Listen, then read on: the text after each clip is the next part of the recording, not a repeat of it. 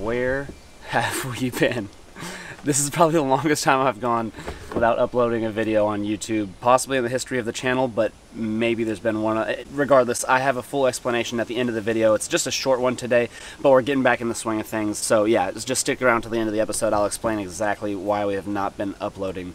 But I do want to thank 10,000 Fish for sponsoring today's episode. We're very appreciative of their support and going to tell you a little bit more about some of our favorite products by 10,000 Fish throughout today's episode. Let's not delay any longer, y'all. You've been waiting a while. Let's get into it. What up, y'all? Welcome back to the channel. Today we are out with Fishing with Becca and Fishing Grubs yet again on like day 3. How long have y'all been here at this point? It's all a blur because I've been here for like 2 weeks. 2 weeks. It's been so fast paced I can hardly keep up. And we're fishing some spots in their Airbnb neighborhood. It's resident only. Luckily they are temporary residents this week, and so we have full access to the spots right around the pool, and they look absolutely sick. Water clarity looks great. Wind gust up to 40 miles an hour today, if I didn't mention that already. You'd think spinnerbaits would be good, but Todd got out earlier and said they were on the wacky rig bite, oddly enough. So we might have to find ourselves using something a little bit more finesse and tactical to get some bites. This place is so sick. It's like 3 or 4 tiered ponds around this thing with waterfalls, and just looks total juice. So we got the STI packed with rods. We're gonna get it unloaded, and here comes that wind.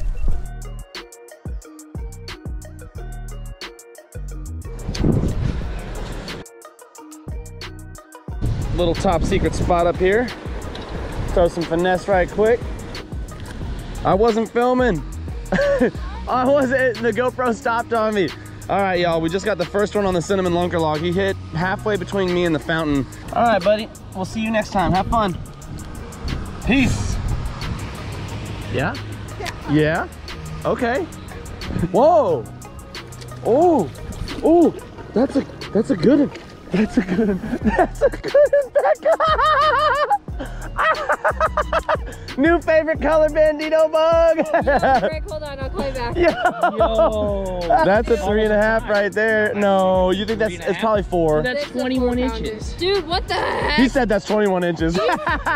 Green pumpkin purple, bandito bug, new color. Go pick it up, link down below. Oh, so close, 313. 313. It is so close to 4 pounds. Well, that's my biggest bass I think I've officially weighed in Texas. I might have caught a bigger one with John B. Green pumpkin, purple bandito bug gets it done. Look at the tail, a little bloody, might be spawning, thinking about spawning. Just a beautiful fish. This is a big bass for this size pond. Big bass. Yeah, like this is pretty crazy. I did not expect that. But yeah, we're gonna snag a couple pictures and get her back. Nice.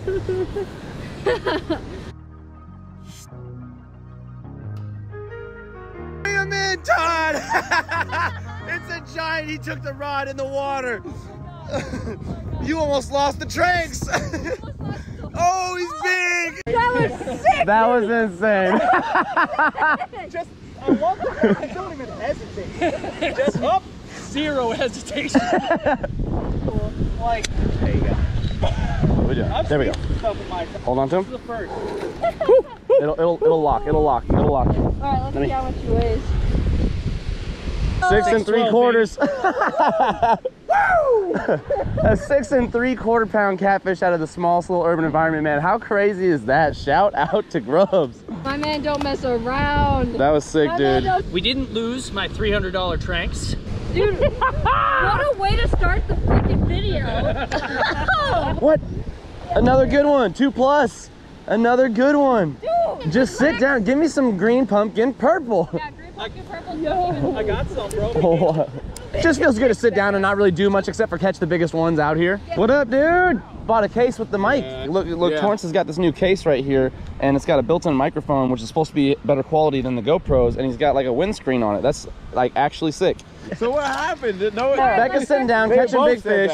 I'm like tossing out here. Todd's way over there, and I just see. I was standing on the rocks. I just see the orange rod in the water, like just cruising very slow on the surface. It was right there. It was water, and I'm like, I think it just fell though. I'm like, I think it just literally the wind took it because it was going slow on the surface. Yeah. And I'm like, no, definitely catfish. So I start getting her attention. She's getting his attention. He runs over here, dude, and it's like in the middle of the pond by then, but we can still see it. He just strips down, dude. The whole family of this house comes outdoors and is like, I thought they were like calling the cops. No, they're all like, yes, yes, when he's in the water fucking yanking him. And then they're like, that fish is huge. The whole family, dude, kids, parents. I'm fighting it in my boxers. Yeah, I know. I was like, they can't be happy. They can't be happy. Yeah. You were chest deep, like neck deep when you kind of set the hook above the water. Then you had to like walk back to the shallows to fight it. All right, y'all, it's getting windy. We done tore this place up. We might make another move in the city, so we'll catch you at the next location. All right, y'all, a quick word from today's sponsor, and we're jumping right back into the fishing content, as well as why have we not been uploading. So here we go, y'all. 10,000 fish, some of my favorite baits by them and how to rig and use them. First of all, we're gonna talk about the cycle bait. This is your spinner bait alternative, something new to the market with a little bit more weave in the swim, almost like a realistic bait fish, which is what these represent. So I love spinner baits for those cloudy, windy days,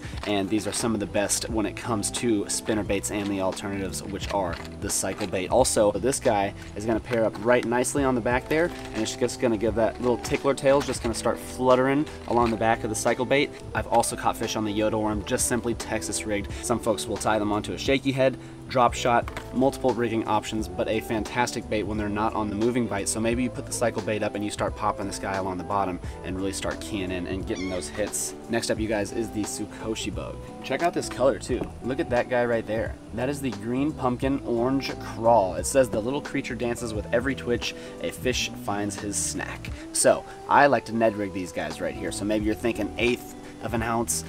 Yeah, it gets light, right? You can go up to maybe a 1/4 ounce, but you just want a slow fall with these guys, and you're going to be talking about finessing it down to capture more bites, and these things absolutely excel when it is tough. Lastly, and potentially my favorite, is the Headhunter. This is a bluegill style soft plastic swim bait with a hook that is actually not exposed. It's hidden under that top fin there, and it actually will flip up when you get the bite, so it kind of alleviates the problem of when bass shake and they use the weight of that bait as leverage to free themselves from the hook. It kind of separates itself from the bait, if you will, and there's less chance of them using that leverage to get away from you, so you can land those fish. We've got 2 awesome colors here, as well as 2 sizes. This guy right here is the Green Wizard. Then we've got this little guy right here. This is the Green Machine, and that is in this 3/4 inch size, as well as it weighing about a 1/2 ounce, so we'll factor that in with the rods we choose. I would probably pair this guy up with a Googan Squad Go-To rod, and then whenever I want to get a little bit beefier for that larger size Headhunter that's 1 ounce, I'd probably throw it on the muscle rod if I had my choice. And of course, you guys compare these to whatever rods you have that are going to be comparable to the Googan Squad rod lineup. You just know that's what we use over here on the channel. For the Yoda worms, I'd say if you're fishing them along the bottom, I'd go with that Go-To or the muscle rod. But now if you're pairing it on the back of that cycle bait, I would say you're definitely throwing the cycle bait on something like the Googan Squad Go-To or the reaction rods, so you know exactly what to throw these things on. And then if you're dropping down to the Ned rig, I would suggest just going with your spinning combo. Once again, thank you 10,000 Fish for sponsoring today's episode. Let's get right back to it. What's up, big dog? It's been a while. God dang, He's been man. out of town, and he's back. So we are ready to rip some lips, ladies and gentlemen. Becca and Todd, dude, they rushed to the pond. Like, they're leaving us in the dust. Yes. We're over here. She didn't even wait. She did not even wait. Yeah, I got it. She said, if there's a 5-pounder, I'll find it for you. So we better hustle. I'm gonna put the GoPro on. What? I'm shaking. Oh my god! Do you have the scale, dude? Yeah, I have the scale. I'm gonna give her a drink of water, but Dude, you know how we just said they rushed us to the pond. They're gonna catch a 5-pounder. Becca just first cast caught a 5. Wow. 5.12. I said 6 pounds. 5 3/4. Holy crap. There's no way. That just happened before we even got over here. Tease on with a good one. He's small, he's small. Oh my gosh. Y'all, so after Becca caught that bass, almost 6 pounds, and Todd caught that huge catfish in the neighborhood, we ended up wrapping things up. There was a huge lack of context in this video, and I really apologize for it. This footage has just been sitting on my computer, and I had to get the stuff out because those moments were so awesome, and yet the wind noise made the audio terrible throughout the video, and I wasn't able to say certain things, or some things I was telling you guys you literally couldn't hear, so I had to just completely cut it out, and my GoPro was acting up. So it was just a string of unfortunate events, but like I said, there was so much action and energy in this video that it had to absolutely get posted. Some things don't always go your way. You guys know if you're trying to make videos yourself, you're gonna run into hurdles, but with all that being said, we're now on to the next project. I have a lot of content coming y'all's way. I know it's been a little quiet lately, and that's because I've been out of town for a family wedding, and I'm now out of town again. It is actually 8:30 in the morning, and we're filming Uncharted in South Carolina. We're in the Charleston area. I'm here with Lojo Fishing and Fishing with Becca, which is quite funny because we were in Texas in this video, and now we're in South Carolina with Becca, so it just seems like we're traveling all over the place together. But anyway, she got on her Texas PB. Todd caught that giant catfish. My GoPro was acting up the whole day, and when I say my GoPro was acting up the whole day, I mean it was like just randomly cutting clips. It didn't get multiple catches. I caught a handful of bass at that pond where she was sitting down and Todd caught the catfish, but it just literally was not getting recorded. Something was going on with my battery pack, and it was having the GoPro have all these faults,